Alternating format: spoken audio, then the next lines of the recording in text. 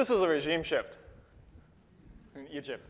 This is also a regime shift. It looks like a mountain, but the artist, Matthew Najjar, has rearranged these Andes peaks to follow the ups and downs of the Dow Jones Industrial Average. There's something that happens right here. There's a precipice. There's this cliff. This is about 2008. This is a regime shift.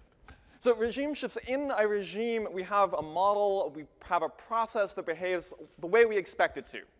The shift is when that breaks, when the process no longer follows the rules that we expect. The parameters move, we end up with a different model. So I'm an ecologist. I wasn't always an ecologist. I started in astrophysics. I didn't think it would take me here, digging for dinosaurs in the Nevada desert. We didn't get to go out in a helicopter. Only the ichthyosaur flew out in a helicopter. We had to walk. But it also brought me to meet this fellow, Peter Wainwright. As you can tell, Peter is really excited about fish, in particular about fish jaws. And this takes Peter all over the world. I don't get to go on these trips, but he has been diving in coral reefs around the globe, collecting as many of these different species of coral reef fish as he can. Now, Peter is interested in regime shifts too. The shift that he wants to understand is this one. How did we go from a jaw that looks like this to a jaw that looks like that? Now, to an untrained eye, perhaps those jaws like mine, they'll look more or less the same. You're not exactly sure what's going on. I want to draw your attention to this, what's going on back here in this kind of fuzzy spot. That looks a bit fuzzy, but what you see there is there's an anvil and hammer. There's a whole nother jaw at the back of the throat of this fish. It's got a second jaw. And quite an aggressive one, too. It looks like it's for grinding. So what could that have caused? These are the fish that have that. These are parrotfish. And they have jaws unlike any other fish. Most fish suck. That's not bad fish. They have to suck in their food. They live in water. It's a fluid. It's a great way to go. Except for these guys. By having that second jaw, Peter believes they could release this constraint of having to be a suction feeder. You see, jaws do two things, right? They have to grind up your food, but then you also need them for prey capture. They have to acquire your food. Now, if you can make two copies, then one can evolve to become better and better at prey capture, and one can evolve to become better and better at just the grinding. So did we see a release of constraint, and is this responsible, events like these duplications, whether they are genes or jaws, responsible for the sudden bursts of diversity that we see punctuate the tree of life? So how do we do this, right? Well, we like to be able to go back in time. I mean, short of going back in time, we like to be able to find fossils and say, reconstruct each of the evolutionary changes. But these are fish, and we can't go to the desert and pull out all of those fossils, and I don't get to go on the dives, and they just aren't enough. We don't have the history that way. So we choose another way. We have this amazing diversity of fish that Peter has collected. Can we use the present-day diversity to somehow reconstruct what has happened in the past? So each of the present-day fish, we have the DNA. And following changes in their DNA patterns, we can construct their ancestry, just see how they are related, how they evolved. And so this takes us back into the past. We use one or two of our fossils that we do manage to get to time calibrate this, so that each of those branches is not proportional any longer to the number of mutational changes in their DNA sequences from which we made the tree, but it's proportional to time. So we know how they're related, but we still don't have the traits. We don't know what their jaws looked like in the past. We only know what their jaws look like in the present. So this is where our modeling process comes in. So how do we go from an evolutionary time series? That's what we want to reconstruct, the history of the process, when all we have is these tips up here. We've got the current day traits. Well, we have one more thing. We have a model of the process of evolution. Maybe a couple of models, because we don't know exactly what happened. We're interested in seeing if we can distinguish between those models. So you take a candidate model and you stick it at the bottom of the tree, and you kind of let this stochastic process evolve. Now, when you're on the same branch, you follow the same model. When you hit a speciation point, you just get a different realization of the same stochastic process. Now, we can add a little twist in that. Occasionally, we can say, oh, I want to look for that shift. Let's change the model of the stochastic process, maybe change the color. Of course, if they're all different, you'll never get anything. But if you have a couple areas where you have some of the same, you don't think there's a shift, you can start to reconstruct a time series from present day. Just to give a quick closer look at what that looks like. The model is something simple, an OU process perhaps, that says, you start at some point, there's some optimum, but you're also perturbed by some random shocks. Perhaps this is different in each of the branches. You do a little bookkeeping. This is a little Ito integral. You have a wonderful thing called Ito isometry. This lets you add all of these things up and solve this distribution that you expect to see here for a wide variety of processes. Now, it's nice it's completely described by its first two moments. So you have an expectation, you have a covariance. Covariances can now stand in for our time series. So what the candidate models look for this, imagine a very simple model, something like a random walk. The traits just go wherever they want, drifting in space, nothing selecting on them. You see then that would occur into this big picture of diversification. The present day species would sit here. And the covariances would tell us what rate that has occurred in. We'd reconstruct a simple history. Perhaps we want that to be constrained though, right? We said suction feeding is a constraint. You can't do whatever you want. So it pulls you down to the constraint of suction feeding at some optimum. Again, that's almost where we want, but we want to change this model one more time. When we reach the parrotfish, we want to release that constraint. We let go that spring that pulls you back. All of a sudden, can we see if we can find evidence for this model over either of the prior candidates? There's another wrinkle, of course.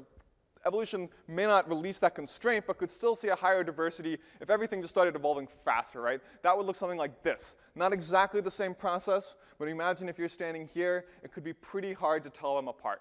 So we have a set of candidate models. We have our question that we want to tell them apart. We need to see, now that we have this wonderful phylogeny of, say, 212 different species of coral reef fish, is there enough information to distinguish between each of these options? In particular, this one in which evolution is simply sped up, and this one in which the jaw has allowed this constraint of suction feeding to be released. I use an approach called phylogenetic Monte Carlo. It's a relatively straightforward thing in which we're fitting each of the models, simulating under both of the models and comparing them. We end up with these distributions at the bottom. These, to the extent to which these overlap, tell us how well we're going to be able to tell our models apart. So this is a pairwise comparison between those two models. If they overlap completely, sorry, we have no information. We just won't be able to answer our question. If we can pull those two distributions apart, then there is the information out of those covariances that can explain which of those two models is better. If we can then find evidence that the regime shift model is better, we have found our release of constraint. Of course, the story ends well.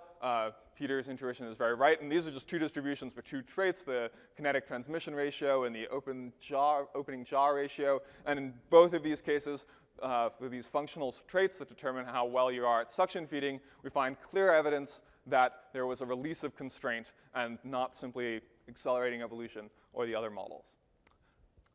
So regime shifts in ecology and evolution come up in lots of places. This fellow, Alan Hastings, he's actually my advisor. He's not often seen on a lake, but he thinks about this kind of regime shift.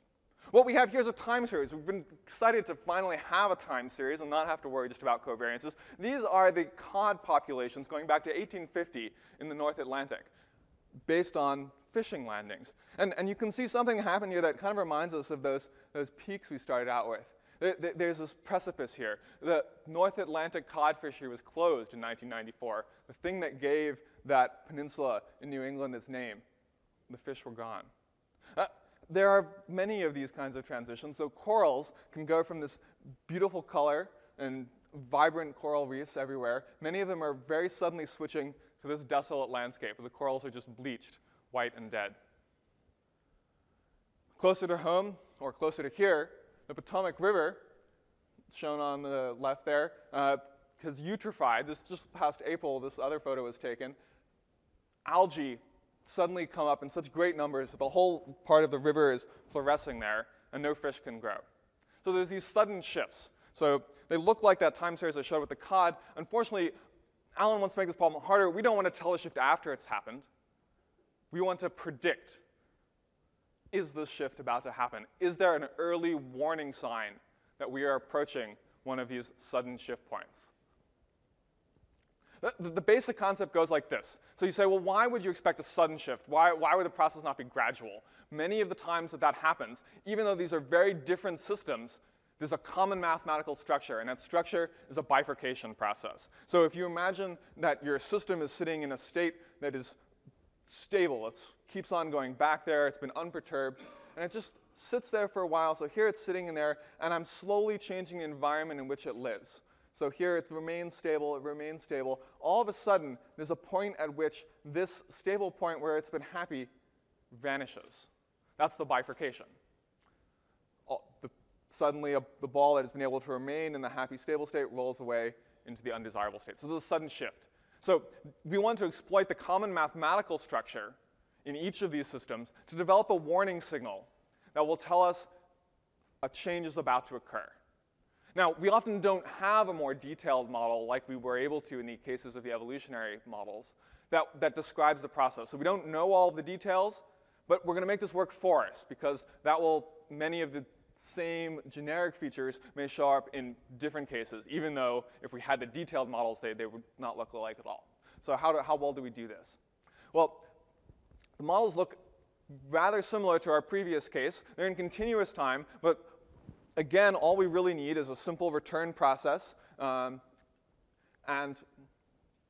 from that process, we're going to say, can we choose a model in which the parameter is slowly changing and making the system become less stable against a model in which the system is not losing that stability? There are certain features that will come out of this. For instance, you can expect that if the model is losing its stability, that the autocorrelation time, that time if you think about this ball rolling back and forth in its perturbed environment, that it takes to come back each time is getting longer and longer. You can think about the variance of that ball rolling back and forth. Here it's held in its well pretty well. As this flattens out, it can move around farther. But we don't want to look at simply a summary statistic of the process. We want to capture, exactly that description in math, which we have done here. So this is a bit more intentional. I was lucky to get 50,000 hours on Carver to run the comparisons between these models. And again, we can pull out the differences. There's not a perfect, we can't do this with perfect probability, right? The distributions still overlap. You're never going to get an answer that says, I can predict with full certainty that a dramatic shift is about to happen before it's happened. But we can get these probabilities. We've turned it from, oh, it's possible that there might be a cliff there, to a probability that a cliff is there. We've gone from this to this, to a place where we can start using the methods and tools of decision theory to decide what the best option is, because now we have probabilities. The unknowns are known, are quantifiable. There's some common features in these regime shift problems I just wanted to remind you of. So in both cases, there is a weak signal there. There's, either I don't have, the shift happened long ago and I don't have the time series, or the shift has it's not yet happened and I'm just looking for a hint that it's about to happen. So we need to quantify our uncertainty in each of these cases. We need to do this model choice problem. And that's where the computational intensity is really coming from, right? And we have to go through each of these models and compare them. There's also a data intensivity that's introduced by that, right? Our only ability to distinguish between those models requires having enough data. So I wanted to shift gears and close with just kind of some thoughts that I've developed throughout my time here at CSGF. They came originally with one of the first keynotes that I saw, in which we talked about the way that we go about doing these problems. As an incoming student, you try to reproduce what other people have done to get your field, and then you start kind of modifying that and moving forward. And this struck me as a very persuasive idea in why we make our code open source in the first place. It makes all of this easier, right? We can have friends then help us out. We can reproduce other people's research faster. Many eyes make all bugs shallow, and then you can grab existing software and extend it. And so I thought, what if we take that and kind of apply it elsewhere in our scientific process? Not just our code, but how we read, where our discussions are, and just what we're doing day to day. So my entire research process for the past 3 years, I have documented day to day in a laboratory notebook that I've kept online, that I've kept open. This has given some of my professors cause for concern. They get to write me great emails like, this is very exciting, but please don't think that you should put it on the notebook yet. Then maybe a couple hours later, I get another email saying like, oh, I realize you're going to do that anyway, so you may as well go ahead. So it's been frightening, but it's been exciting as well. I've gotten lots of interesting collaborations that have emerged from this that have helped me tackle those problems of not having enough data to pull those models apart. Because people have discovered, oh, there's someone else working on a problem that's just like this. So I'll just put that out there. You can go and find the lab notebook if you Google for me. And that's a thought. So lots of people to thank. My advisor, Alan Hastings, the Center for Population Biology. NIMBUS is an Institute for Mathematics and Synthesis of Biology at Tennessee. NERSC Supercomputing, of course, the DOE CSGF, and the Berkeley Labs for my practicum. Thank you.